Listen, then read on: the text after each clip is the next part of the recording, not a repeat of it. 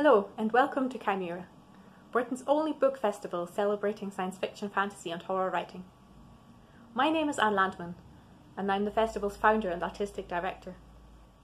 Right about now, I'd hope to be welcoming you to beautiful Edinburgh, to our venue The Pleasance, for a weekend packed with events. Writing workshop, panels, readings, open mics, a quiz, a ceilidh, 2 plays. We had so much in store for you. Thank you for joining us online instead, to be part of our programme from the safety of your homes. We're very excited to still bring you a fantastic lineup of speakers. We'd ask you that you support our speakers, and there's many ways you can do that. You can buy their books or borrow them from the library. You can donate to them directly via their Patreon or Ko-fi.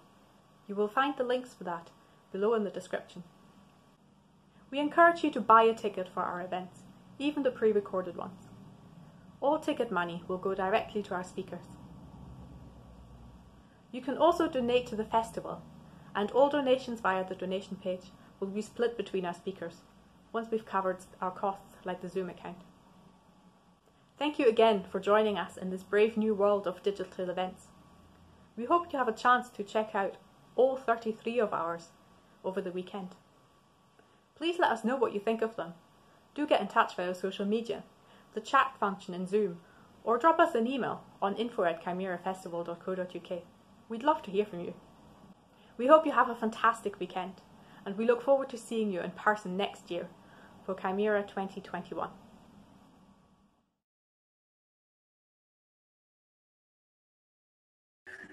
Right, welcome to Cymera2020, Scotland's Festival of Science Fiction, Fantasy and Horror Writing. My name is Anne Landman, I'm the festival director, and I am here to say hello, but I also have the incredible pleasure to be introducing our Brave New Words slot. Brave New Words is an emerging writer based in Scotland who are just starting on their journey, and we are here to support them with this. So we invite people to read up to 5 minutes of a new piece of writing that they want to introduce to an audience, and I'm very excited to be here with Katalina Watt, who is a Filipinx-British author, published in Haunted Voices, Ceremony, Unspeakable, Malefaction magazine, Femme Fatale, which is new and amazing, go check it out, and Extra Teeth, issue 2, forthcoming, which is also amazing. She's currently working on her debut short story collection based on the folklore of the Philippines, exploring colonialism, femininity, and queerness. Katalina is reading an extract from Lure, which is a short story in the forthcoming, before mentioned Extra Teeth, issue 2. So please, wherever you are, put your hands together for Katalina.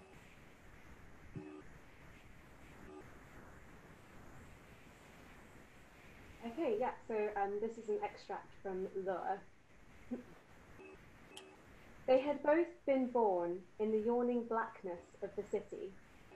She was always singled out by the circumstances of her birth, a glut of mindless indulgences, where everything was as simple as holding out a glass and having it filled.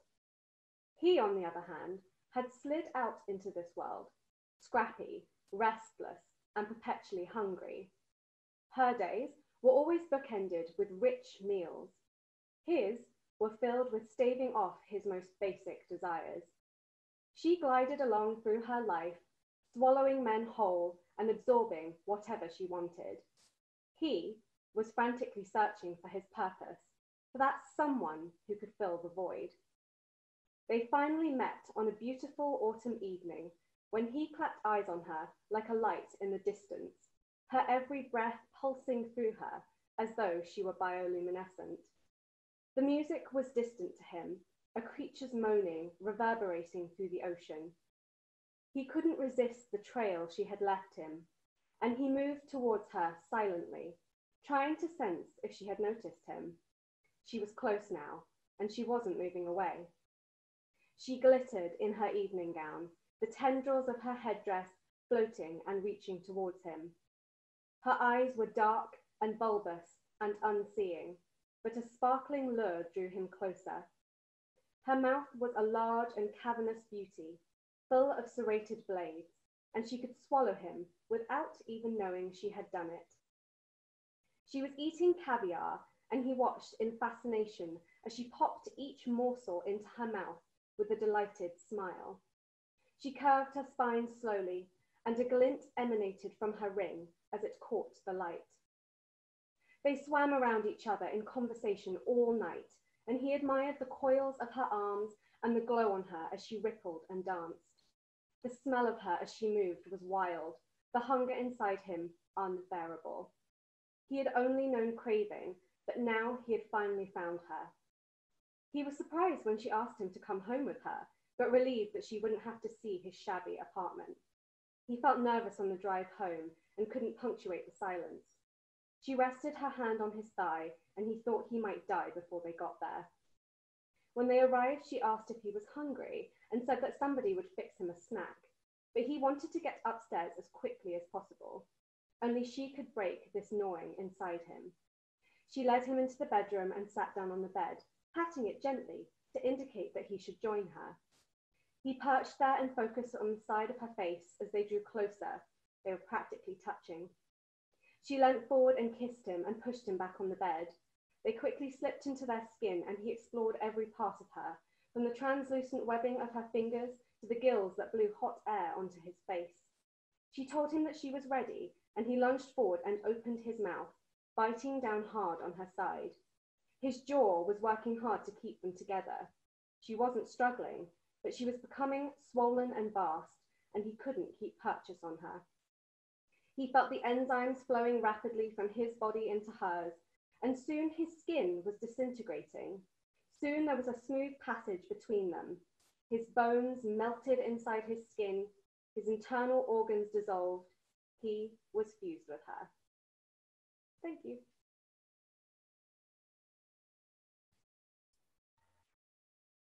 Thank you for that, Katalina. Fantastic reading. Right. Hello, everyone, and welcome to The Enduring Dread, a live panel interview for Cymera Festival, Scotland's leading festival dedicated to science fiction, fantasy, and horror. And I'm proud to bring you this panel with two of the most influential horror writers to have ever graced the genre. Please give a warm welcome to Ramsey Campbell and Lisa Tuttle.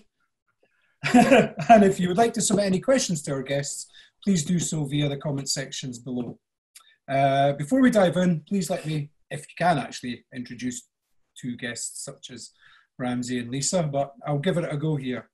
Described as Britain's most respected living horror writer by the Oxford Companion to English Literature, Ramsey Campbell has won multiple British Fantasy and World Fantasy Awards, several Bram Stoker's and International Horror Guild Awards.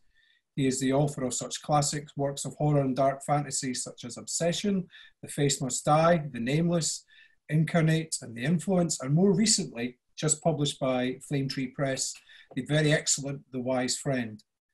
In 1976 saw the publication of Campbell's first novel, The Doll Who Ate His Mother, which immediately drew acclaim from such figures such as Fritz Leiber and T.E.D. Klein. And now 44 years later, we see the publication of The Wise Friend, which is among the quietest of Ramsey's works. This novel draws on folk horror as a father seeks to protect his son, who has become involved with a legacy with occult overtones. He also has a new novella, The Enigma of the Flat Policeman, part of Borderlands Press Little Book series, which was released in March of this year, which consists of a concise detective novel the author wrote aged 14 in imitation of John Dixon Carr, with annotations exploring the adult author's perceptions of his younger self's mental state at the time of composition. Our second guest is the fabulous Lisa Tuttle, an award-winning author of science fiction, fantasy, and horror. Lisa made her first short story sale while a student at Syracuse University in New York and won the John W. Campbell Award for Best New Writer in 1974. Her first novel, written in collaboration with George R.R. Martin Windhaven, has been in print since 1981 and was adapted by her into a graphic novel. Her most recent novels are part of a detective series with supernatural elements set in the 1890s England, such as The Curious Affair of the Somnambulist and Psychic Thief, and The Curious Affair of the Witch at Wayside Cross, which Lisa's now just showing us. In addition to fiction, Lisa has written non-fiction, well, obviously, including the Encyclopedia of Feminism and Writing Fantasy and Science Fiction. And as an editor, she has compiled several anthologies, including Skin of the Soul, and new horror stories by women, and Crossing the Border, Tales of Erotic Ambiguity. Lisa's fiction often focuses on gender issues and includes strong-willed women who question their identities. British author David W. Barrett wrote that her stories are emotionally uncomfortable, and they not only make you think, they make you feel. Valancourt Books have just released their classic collection, A Nest of Nightmares, as part of their Paperbacks from Hell series created by Grady Hendrix, which is tasked with bringing out-of-print classic horror novels and collections back into the forefront of the genre. Right, so the theme of today's panel is the enduring dread, where we hope to explore not so much the history of the horror genre, but how the genre in terms of both reading, writing and public perception has changed over the years, and how writers such as Ramsey and Lisa have managed to ride these changes and remain relevant and influential voices within the genre. But before we continue, I would invite Ramsey and Lisa to say a few words about their latest publications if they would like to. Oh, shall I go first? Okay, all right, here we go. I shall display this here, which is The Wise Friend, which Jim's already referred to, which is, it's I suppose my attempt to do the kind of supernatural fiction that I most love, which is to say, you know, the kind that Algernon Blackwood and Arthur Machen were masters of. And I suppose there's a hint of M.R. James in there as well, in terms of, you know, the thing you don't quite know whether you're seeing out of the corner of your eye, the shadow that moves and it should not, that kind of a thing. In addition, I kind of like the whole central idea, which is, if you like, my kind of riff on The Case of Charles Dexter Ward, the great Lovecraft novel. It just occurred to me the notion that you know, a place where an occultist is buried might then be imbued with their essence, and so, you know, if you take away a sample of that earth, you may have a little bit of them to communicate with. And I think that was probably the germ of the novel, though by the time I've finished writing a novel, I'm never very sure where it came from in general terms. But, well, I had fun with it, and other folks seem to have too. Cool. Right. As for me, well, my most recent is, of course, a reprint of my very first short story collection, Horror Stories. And I can also give you a little, I don't know, breaking news, and announce that my debut horror novel, excuse me, Familiar Spirit, is going to come out also from Valancourt, also in their Paperbacks from Hell series. That'll be out in September. So I just heard that, that's just been this past week. My other most recent novel, well, my most recent novel is, as I said before, or as Jim said, in a detective series that has elements of fantastic mingled with kind of, you know, regular kind of mystery. I'm writing, it's only very marginally connected to horror, I would say, but the one I'm writing now, I'm writing a third Jesperson and Lane adventure, and this is probably the closest to a horror novel in that series. I think the first one was a sort of fantastic adventure. The second one is more of a classic detective story, you know, a whodunit with a few little odd supernatural occult things going on in the background. And this third one is about, well, it's got Egyptian mummies in it, so I think it's it's fairly got a good trope, a good horror trope. Actually, just before I actually ask the first question I'd like, with the mention of the mummies there, they're probably the least used horror monster in fiction and in films. Do you think there's a reason for that? Well, yes. I think actually, I mean, how scary are they? You know, they're dead bodies. I mean, in a way, they could be a bit like zombies if they kind of come to life. They're usually more connected with ancient curses. And I think it was I think it's very much of the kind of period between about maybe the 1880s or even earlier, the 1860s, right up until Lord Carnarvon and the discovery of Tutankhamun's tomb and all the talk about curses. And although I know there have been more recent mummy films, they're kind of, I don't know, postmodern in a way, kind of being very knowing. So I think that's why I don't think people are that. They might be attracted to the idea and the kind of imagery in the ancient Egyptian, all that stuff about the afterlife, the Book of the Dead, weird spells, the whole idea that all magic originated in ancient Egypt. I mean, it's fascinating stuff, but in terms of, I don't know, guess real threat or horror level, I think The Mummy is not at the top of the list. Yeah, when I think about it, I think the two most frightening images of that are one, the resurrection of Karloff in the original film, which is genuinely frightening, I think, much more so than anything in the Hammer film, although that has its own merits. And the other thing, of course, is Conan Doyle's fast-moving mummy in Lot 249, which is genuinely frightening. And, you know, Conan Doyle, underrated as a writer of supernatural horror fiction, he brings it off very well there. Oh, anything can be terrifying if it's done in the right way, I think. Yeah, but I'm thinking, you know, that it was all at the start of the genre, as you say. Yeah. Okay. Right. So when you both first started writing, what was your relationship to the label of horror? You know, did you think of horror as a label? And did you have a sort of clear sense of what horror was to the sort of the general public? Not in terms of the general public necessarily, but certainly for myself. I mean, my focus was Lovecraft, of course, when I was in my mid-teens. My first book was Imitation Lovecraft and was published by Arkham House, August Derleth. Now, I think immediately after that, I kind of went off on what I wanted to think of as my own direction. But I think the point was that I already had a much wider notion of what horror fiction was. On the one hand, and I was deriving it from films like Last Year in Marienbad, which I found deeply disturbing, the Buñuel film, Los Olvidados, which is actually a realist film set in Mexico City about street gangs, but kind of pushes over into surrealism. These are two films I saw when I was 15, 16, I think. And on the other, something that shaped my attitude to the field very profoundly, and it's never gone away, was a book called Best Horror Stories, edited by John Keir Cross for Faber.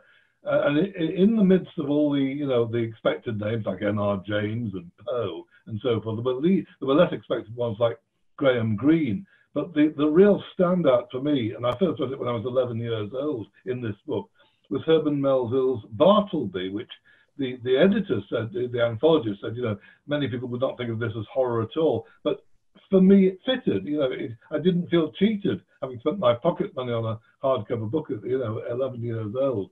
I felt in some way that sort of psychological intensity, but equally great subtlety, was part of horror. And so, you know, in a way, my definition of horror was very capacious by the time I reached my, well, certainly, you know, mid to late teens. And I was trying to bring more of that into the field, if you like, once I started off as myself rather than, you know, poor man's Lovecraft. Well, Sorry. Am I down too low? What? For me, it was quite different, really, in that I didn't think of it as horror. It was scary stories, spooky stories, ghost stories. My father had several kind of classic collections. I mean, there was the great ghost stories of the world, great tales of the supernatural, or suspense in the supernatural, or there was something about psychic, I can't remember what it was called, Ghost and Psychic Tales, I think. Anyway, there were a lot of kind of books that came out in the 30s and 40s. And so I read those because they were, and I mean, it was much easier as a child, I think, to get started on short stories rather than kind of tackle a big fat adult novel. So, and I always, like a lot of kids, I loved ghost stories, scary stories. So by the time, and I don't know, I mean, I kind of think in a way, science fiction was the dominating genre back in the 60s. And so what I like to read, everything was in that kind of fantastic genre. Some of it was what we would call horror now, but I don't think horror didn't seem to emerge as such an obvious genre in my perception anyway, until maybe the late 70s and early 80s. And of course, the big boom time was the 80s. And even then, though, in the 80s, I felt a bit reluctant, I think, to embrace the term of horror, because so much of what I was interested in and wanted to write was fairly, well, it was either psychological horror. It wasn't, you know, as Stephen King, where he kind of says in the end, you know, well, if nothing else works, you go for the gross out. Well, I have occasionally gone for the gross out, I will admit that, but it was not my first love, either as a reader or as a writer. I like sort of more subtle things. So strange stories that Robert Aikman wrote, or I don't know. And I wasn't a big Lovecraft fan. I mean, I remember things like The Rats in the Walls, which totally freaked me out when I was about 11 or 12. But I didn't, even though my boyfriend in high school was collecting Arkham House books, and he kind of said, "What? You haven't read all of Lovecraft? You have to read all of Lovecraft." So I read a lot of Lovecraft, and we'll talk more about him later, I'm sure, but he wasn't such a huge influence on me. What does horror and other speculative genres offer writers such as yourself, you know, to explore themes that non-genre fiction doesn't really allow for? You know, do you think it allows you to explore more fully and more, what's the word I'm looking for? Sympathetically, certain issues that you like to write about?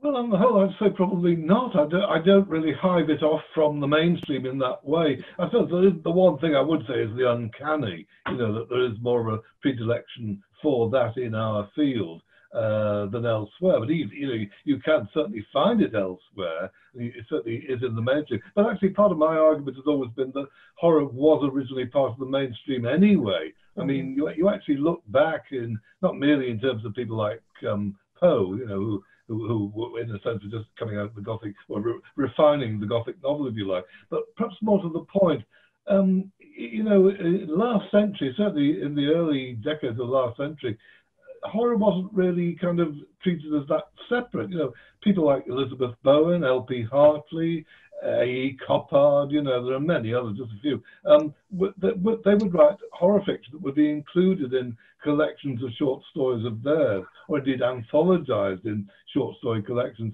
But, you know, they were not treated as being particularly separate. Some of the stories were horror, many were not. Even actually Nigel Neal, famous for the Quatermass stories, you know, his first book, Tomato Cane, has some horror stories, and very powerful they are too, but a lot of them are mainstream. And indeed, you think of some, I mean, a great story like, you know, The Monkey's Paw, that most of W.W. Jacobs is not horror fiction. But I think it was Robert Aikman who made this point to me once, or if not, I'll make it anyway, that a lot of writers, a lot of short story writers particularly, are now remembered mainly for their horror fiction, which presumably must tell us something.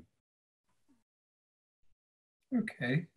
Why do you think then that shift in perception of it being part of the mainstream to becoming a genre, what do you think caused that to happen? Well, I think it was when the term was used as a marketing device, I suppose, and that, you know, really starts, as far as I can see, back in the 1920s. Oddly enough, not so much with the Christine Campbell Thompson Not at Night series, which drew extensively from the original issues of Weird Tales magazine, but actually somebody like, say, Dorothy L. Sayers, who was actually the first to use horror in an anthology title, great short stories of detection, mystery, and horror. And again, it seems to me that what she was trying to do, as Keir Cross was doing later on in that book that I mentioned, was to try and reclaim horror fiction as a branch of literature, to demonstrate that that is what it was. So I think that then, of course, becomes the conflict, or starts the conflict between, you know, the mainstream and horror fiction, although they're not necessarily separate at all.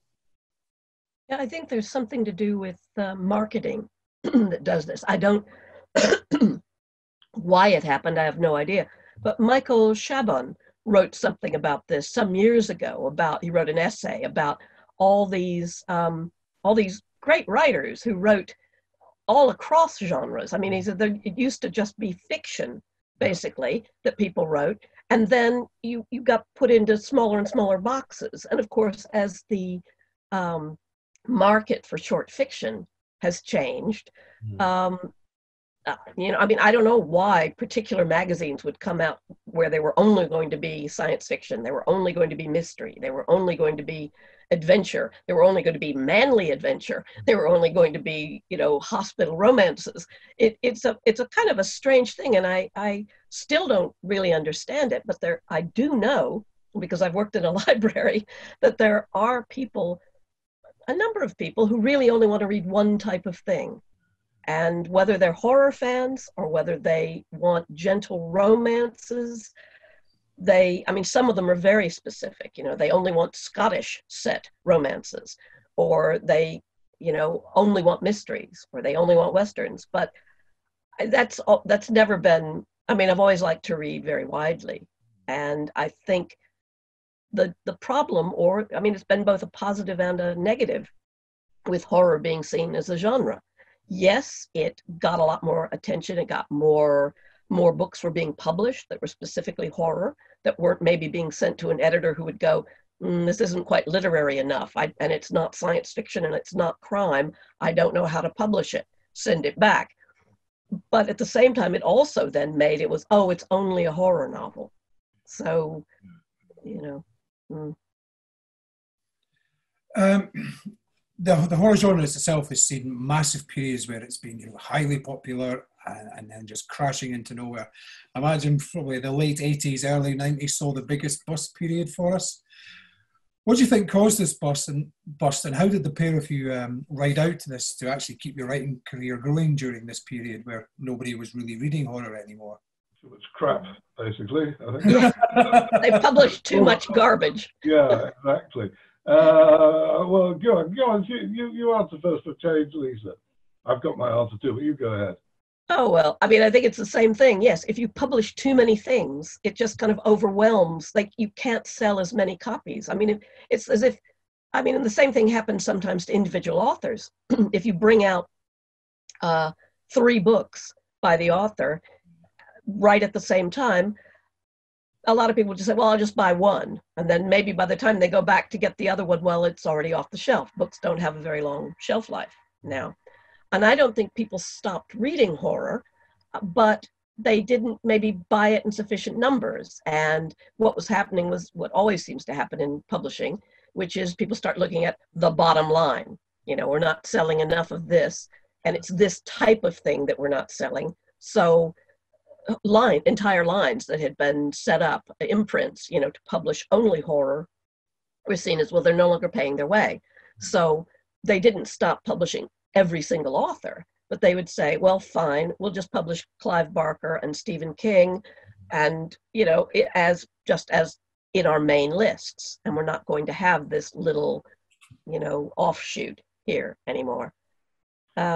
What was it? Oh, yes, the other question about how did we survive? Well, yeah, I'll say. How did you sort of ride this out? To survive the 90s. Well, I had a baby at the beginning of the 90s. So my life was going to be changed dramatically anyway. And I did write other things, which I always have done. I was writing, I wrote some children's books. I'd already started writing more nonfiction, you know, so. Ramsey, over to you.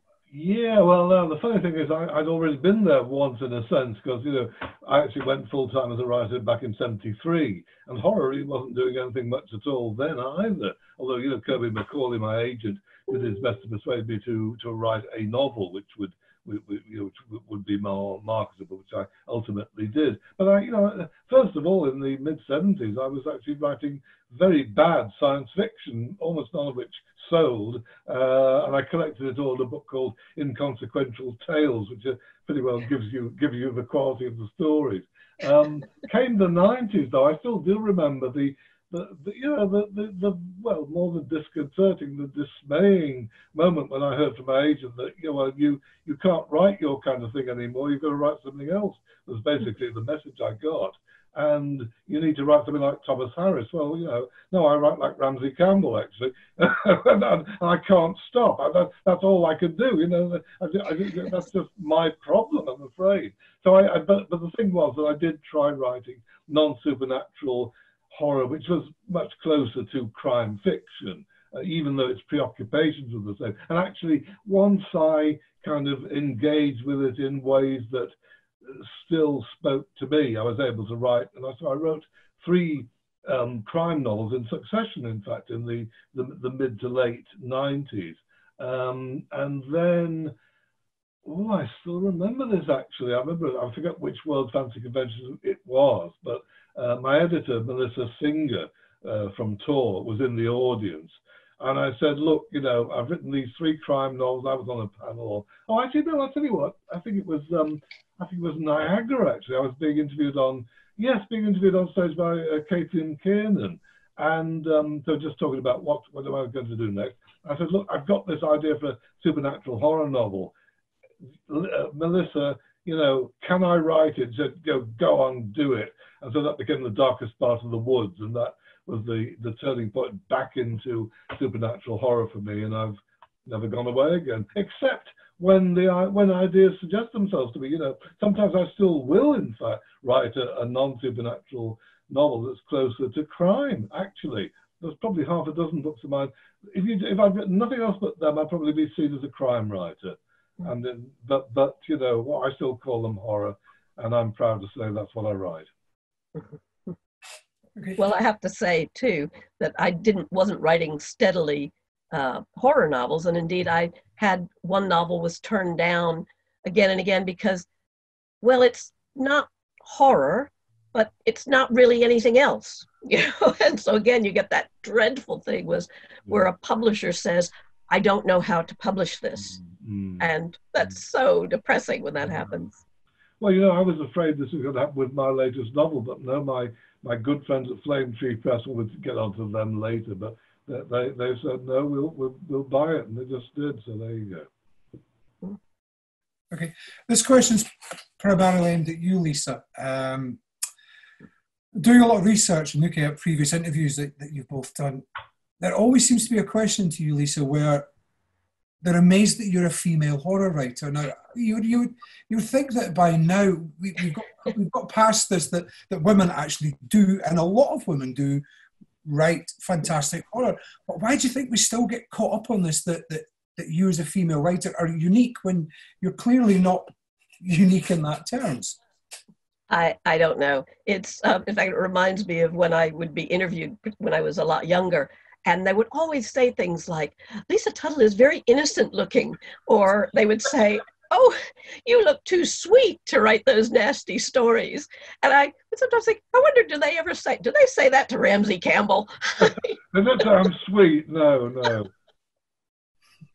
But it is a odd, I don't know. I really don't know what it is. And the whole question about women in horror, which in fact, when you sent a little list of some of the possible questions, and one was about the whole issue of women getting fed up with saying, oh, whatever you do, don't put me on a women in horror panel, when you go to a convention.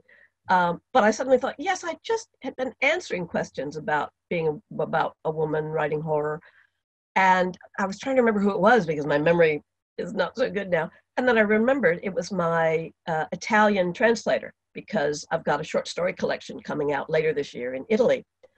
And she had asked about that. And so when I began to answer it, I realized I was talking about my early experiences as a science fiction writer, a woman science fiction writer, where that was always the first question. And yet, when I began writing and getting published, it was a time when women science fiction writers were very much seen as the kind of leading voices in the field. There was Ursula Le Guin, Joanna Russ, Kate Wilhelm, and then younger ones, Vonda McIntyre, and all sorts of,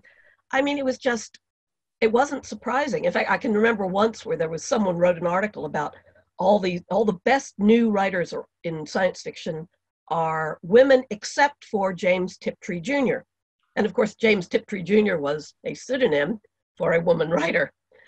So, and then it seems like, well, yeah, all right, maybe it happens in all genres. I mean, I don't think it's ever happened in, I don't know, maybe if it was hard-boiled crime, women might be looked at like, oh, why are you writing, oh, how can a woman write tough crime? But since women were big crime writers back in the golden age of, mystery fiction, that wasn't sort of an issue. But maybe it was.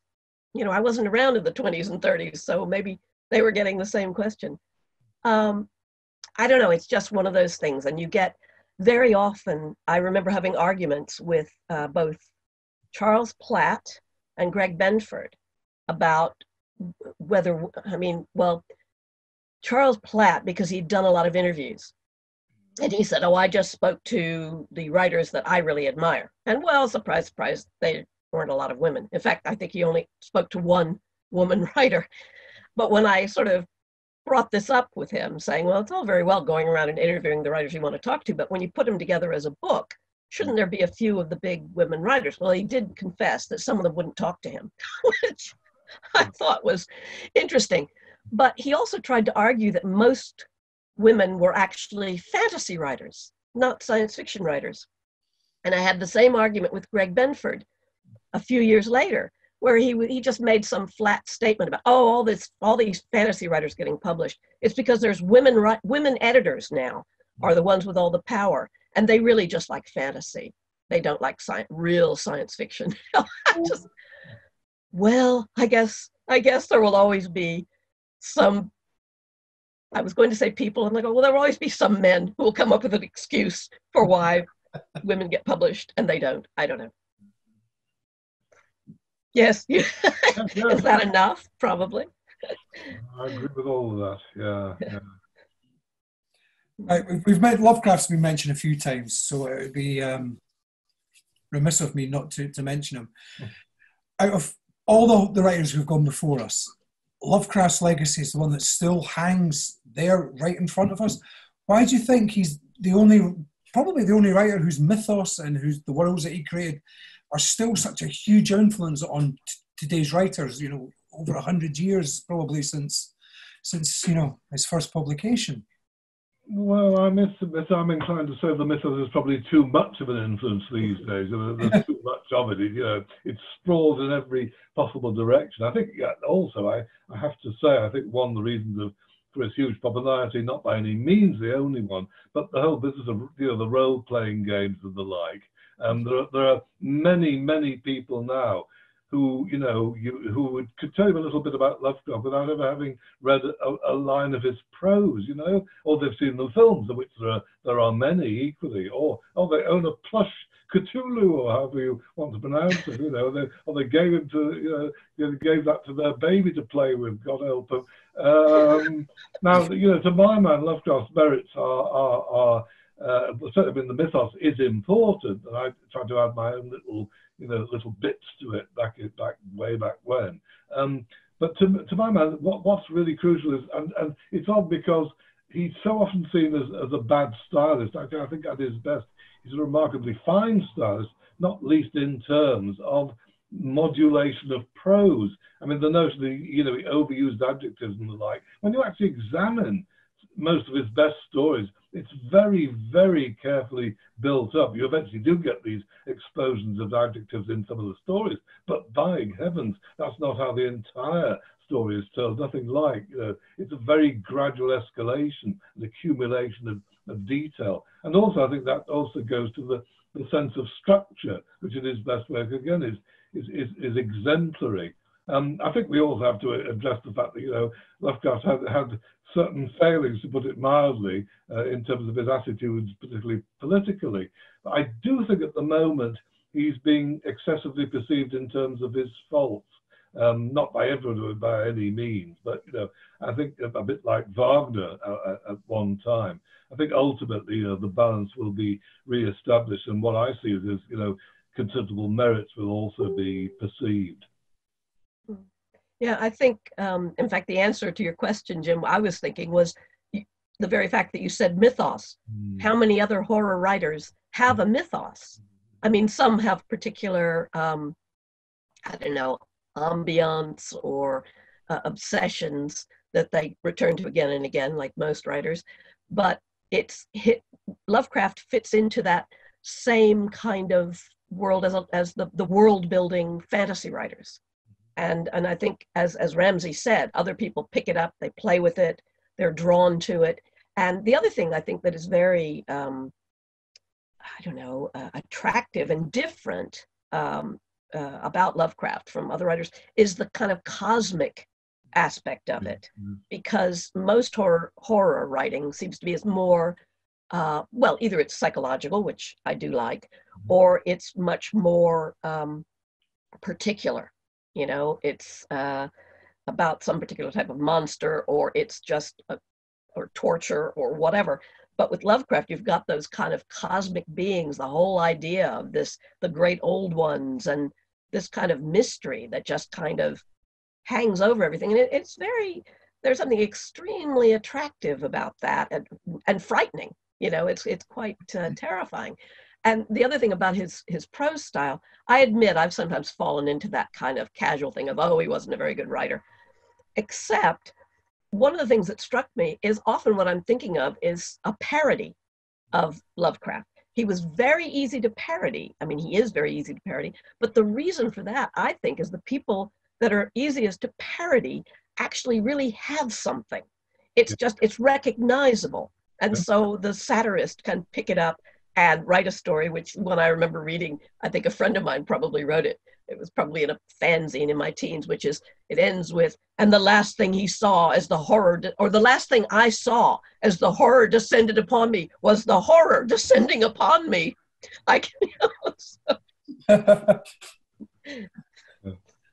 Yeah, I have to admit that I do take the Lovecraft thing maybe a little bit too far. My daughter is called Ella, and I think almost from the day that she was born, she's been sort of nicknamed Cuthella, and even got a T-shirt made up for her with I'm Cuthella, all your gods are dead written all over it. But it's, you can't help yourself when you get so invested in a writer and their works. Horror loves its tropes. It loves its period of, this is the zombie period, the vampire period. But neither of you have actually sort of ever ridden the giant waves of this. Is there a reason for that? Well, I did write a vampire novel not very long ago, although it doesn't necessarily own up to being one immediately. But and in fact, it's odd because in a way, I used to say for decades I would never write a vampire novel, not because I don't think other people have written very good ones. On the contrary, it's that I felt I didn't have anything to add, and therefore there was no point in my just contriving something for the sake of doing so. And then this idea came to me, on a road trip in Zakynthos in Greece, actually, which is why the novel is set on a Greek island. And I thought, maybe there is something to be done with the vampire that hasn't quite yet been done. And here's the thing. In fact, in a way, we're going back to Lovecraft again, because Lovecraft didn't deal with the conventional monsters either. He felt they were played out even back then. And so when we actually come to my monstrous vampire at the end of this particular novel, I actually had that in mind from Lovecraft. I suppose in a way, the shunned house, where you have this monstrous vampiric entity beneath a house, which is only very partially revealed. At the back of my mind was something like that, to make to reclaim the monsterousness of the vampire if I possibly could, and that in a sort of a way made that book worth writing. Lisa? Oh gosh, I don't know. I don't know. I can't even explain what, I mean, it's that whole thing of getting an idea or getting something that won't go away. And I don't start working. I mean, I'm not even very good if I get invited to write for, say, a vampire anthology. It's like, well, I probably won't be able to come up with it. Even that, which it seems like a large enough brief, is too specific. So what might happen is 3 years later, I might get an idea. And if so, I will then write it. But as far as, I mean, I remember years ago, I knew quite a number of people. It was right when the kind of horror, like the crabs and, the lobsters and the squid or whatever were becoming, and I had friends who were writing them and selling them. And it was kind of like, oh, Lisa, you can do it too. And I was thinking, well, why can't I? It was just not possible somehow. I don't know, my imagination doesn't seem to work that way. I think it's true. I think the simple thing is if it doesn't engage our imagination, we can't write it. I think that's the thing. Yeah. So no pandemic novel coming from either of you? Well, you know, I was saying that to myself for quite a while, but the idea I've got for not the novel I'm now writing, but the one next on might well have that as a background. I didn't set out to do it, but you know, the more I think about how I'm going to deal with this particular idea, which you'll forgive me not specifying, the more that the pandemic would seem like, you know, a significant background, and maybe we do have to acknowledge it in some way in our fiction, and maybe once, you know, I've done that once, I don't have to do it again. Well, I had an idea for a short story. Oh, when was it? It was last spring, I think, and I made notes. I was away. I was in Greece, strangely enough, but not on holiday. I was at a conference, and I started writing down my idea. It was going to be quite a short story, but when I got back home, I had other things to do. But the idea was still there, and it was sort of going around. And I thought of it again the other day, and I thought, it's a pandemic story, because the scenes were empty cities. Mm-hmm. And I mean, I won't say any more about the story because maybe I will write it, but I kind of felt like, oh, I can't do it now because of the pandemic. Yeah. But at some point I probably will write it, and it will be seen in terms of the pandemic. Whereas if I wrote it a year ago and it was coming out now, I don't know, maybe I would have been seen as very, I don't know, psychic. Yeah, absolutely. Well, I mean, look at. Have you read Survivor Song, the Paul Tremblay's novel?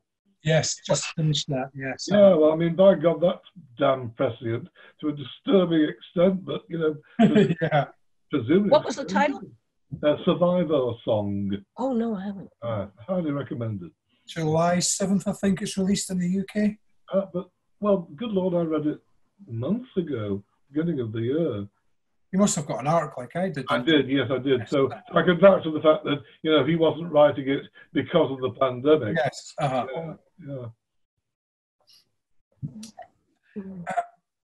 Right. So, how often do you look back at your work, and have you ever been tempted to rewrite a story for, you know, republication if how you wrote it when you initially wrote it didn't quite fit the sort of socio-political landscape of the world at the moment?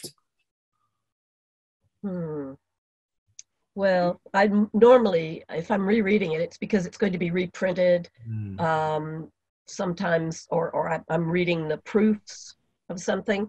And it's true, I have had to struggle sometimes against the desire to make a few small changes, but they would just be, it's more like a kind of tidying up rather than, and occasionally there is something where I feel like, I mean, I was recently reading a French novel, well, in English, and in the translation, it's a book by Fred Vargas.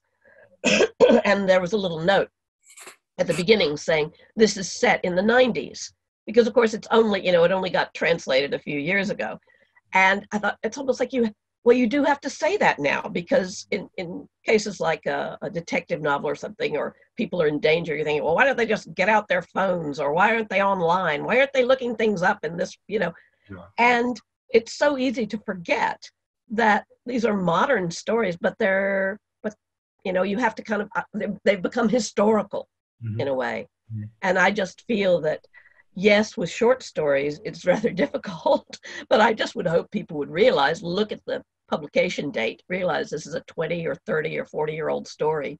And you just, it seems, I could never do the Henry James thing of going back and totally rewriting even a short story, but certainly never a book. Yeah, I'm with you really with all of that. But I mean, I'd go further actually. Often enough when I'm reread an old story again, you know, because it's being reprinted, I've got to proofread it, and I'm too often tempted to redo it because I like the rest of it. If there are any good bits, I like the rest of it to be better, you know. And there are stories about it constantly. I mean, there's an old story called The Companion, for instance, which I know, some folk do like that story, but I just look at the first half of that and think, oh God, I wish I could take this apart and do it again. But I actually almost tried once, but it's too remote. I can't. I'm not the person who wrote that story any longer. And if I started tinkering with it, I think it would just. And yet, people like Stravinsky were constantly going back to the old scores 20 years later and revising them. And I mean, I think the results are very interesting. But again, I think if I started fiddling with old stuff, I'd never stop, and I'd rather try and do it better next time instead. Yes. Yeah, because I mean, I can see doing it if you had absolutely no more ideas, maybe. But as long as you're intending to write something new, get on and write the new thing rather than go back and tinker with the old one. Yeah. Okay, I'm conscious of the time. I think we've got about 10 minutes left, so I'm going to jump quite far ahead. You've both in recent years been picked up by relatively new publishers at Flame Tree and Valancourt. What do these new presses offer writers such as yourself who've been on the scene for many years? Oh, Flame Tree, by gum, enormous enthusiasm, I would say. I mean, in fact, Don Doria is my editor there, yes. And I've known him for quite a few years. We've worked together before, and it's great to be back with him. But I have to say, without in any way denigrating any other publishers of mine, I don't think I've been with any publisher previously who has been so enthusiastic in terms of publicity and promotion. And by gum, do they get it right? I mean, when they put you on the front cover of the bookseller, they're serious about what they're doing. And equally, as it was Steve Voke who said this actually, it shows they're serious about our field. So, more power to them, and I'm extremely happy to be with them. Mm-hmm. Well, I mean, all I can say, my experience, of course, with Valancourt has been reprints. And it's always wonderful to get old out-of-print books back into print, especially in print, because although all my backlist is available in the UK as ebooks, it's Joe Fletcher Books, love my publisher, but, they're not going to bring out every single one of my books in paperback again, let alone hardcover. And so Valancourt, they want to bring out, yes, they're doing ebooks, so it makes it available in America. And it gives me there was never an American edition of A Nest of Nightmares, although I think I signed 3 contracts. Well, no, maybe it was only 2. And the one was, it went with the big bust, after Boom went to bust. And the other one, I think the company just went under. And as for smaller presses, I think they're the future. And new companies. I love the idea, instead of having, kind of 5 great big international behemoths, that if one editor there turns you down, probably the others aren't going to take it on either. So it's good to and enthusiasm. Yes, it's wonderful if they really, really want to publish you. That's great. Excuse me, sorry there. How would you both like your legacy to be remembered? We're talking about sort of how you've managed to survive. Well, it must be almost 90 years between the pair of you. That's terrifying. So how would you like your own personal legacy to be remembered for future generations? Oh well, I'd like to be seen as a kind of stage in the progress of the field, really. I'm very conscious of being in a kind of tradition. Preceded by, folk like, there's bits of Poe, bits of Blackwood, bits of Mackin, bits of Lovecraft, bits of M.R. James, Fitzliber for sure, but, I'm kind of happy that, actually I'm very happy that there are writers who, seem to think that they've learned stuff from me and built on what I've done. So, if I'm a small step in the progression, that's good for me, and that's how I'd happily be remembered. It's not something I've thought about a lot, but yes, I'd like to just think I'm still being read, that some of my work is still read, and I get a little taste of that when meeting young, and it's almost always a young woman who comes up and comments on some particular story that was really meaningful to her, or when I've been to festivals in Spain and book signings in France, and I get these new audiences there, and it's wonderful to have a whole new generation to think, all right, yes, I was young when I wrote a lot of these stories, but the fact that they're not seen as incredibly outdated and of no interest, so that is nice to see, to hear from, women in their 20s, or that it moves them, and it's meant something to them. Yeah. Okay, now before we move on to some of the audience questions here, would you like to tell us about what you're working on next, if you can? Yes, I'm doing a new supernatural novel called Fellstones, and I have to say that it's an absolute swine. It gave me problem after problem, and I mean, because I always like to know when I'm writing a novel what the next one is going to be about, even in general terms. And I was writing The Wise Friend.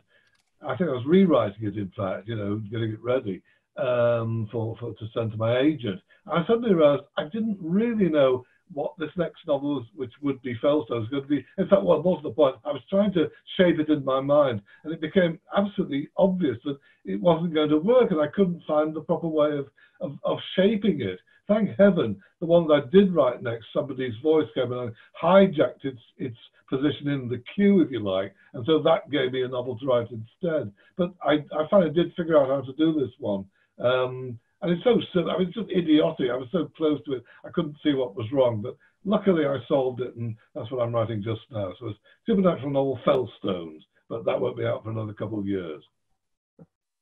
Well, I think I mentioned before what I'm writing is a third Jesperson Lane novel about mummies, but I'm rewriting that now. I mean, I'm on the revisions phase, and I'm about halfway through, so I hope I'll have that finished before the end of the summer.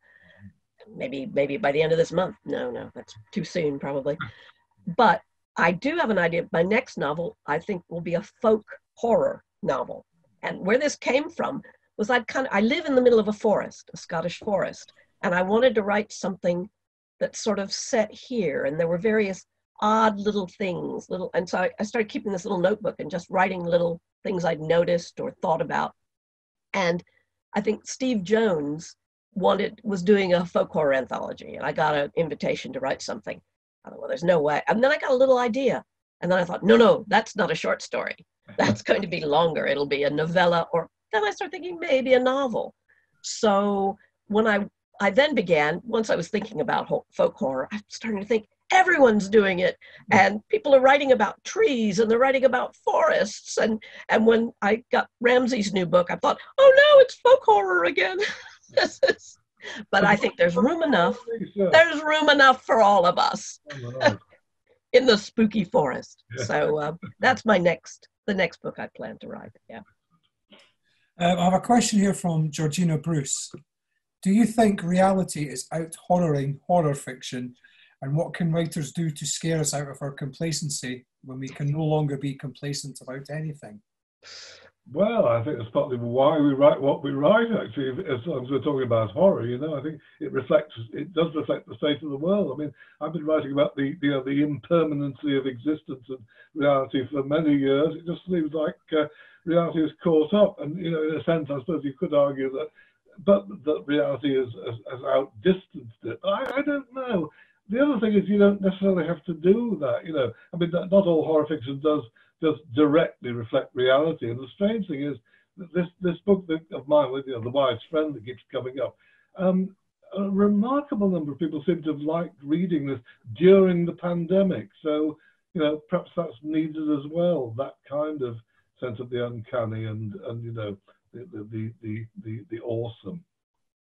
Well, maybe partly because it takes you away from whatever your current day-to-day worries are into something beyond, something much greater. Yeah. That's what I'd like. I think we have time for a very quick one now. This is from Lauren McEnemy. Do you think ebooks and self-publishing opportunities have been a good or a bad thing for the genre? I think ebooks are a pretty good one. I mean, I still favour actual physical books, but ebooks are great to take away with you on holiday. Very compact and all. Self-publishing, well, I do think you need an editor's eye. That's my view, straightforwardly. Yeah, I completely agree. When I look at the review requests that come in, you can clearly see which books haven't even had the basic of editing sent in, and it's saddening because there could be a good story there, but it's just drowned out in typos and bad grammar and everything. Mm. Oh, was I supposed to answer? I'm not sure. I don't know. Yeah. I have to say I think self-publishing it gives a lot of people an opportunity, but of course, if they do it, they have to do it in the right way, which I think means getting some outside help, getting even if it's an editor you're hiring, to give you feedback. I just think, and also it's different. I mean, different people approach it in a different way, but I think a lot of people have very unrealistic expectations when they decide, just because it is easy enough to go and put something out there. And as for ebooks, again, yes, I mean, I read both. And I think also it's not just for travel, but if you haven't got a lot of space and, you can get a lot more, you can still get all those ebooks to read. Right, well, I think that is us at the end of our time. I would just like to say a huge thank you to both of you. This has been a dream come true for me to actually finally be able to interview the pair of you. Thank you for a fantastic panel, and hope to see you next year, or at least the other conventions. It's been a bit of a depressing year in terms of meeting up with people, but here's to next year. Thank you again, everybody. Hey, thank you. Thank everybody. Cymera.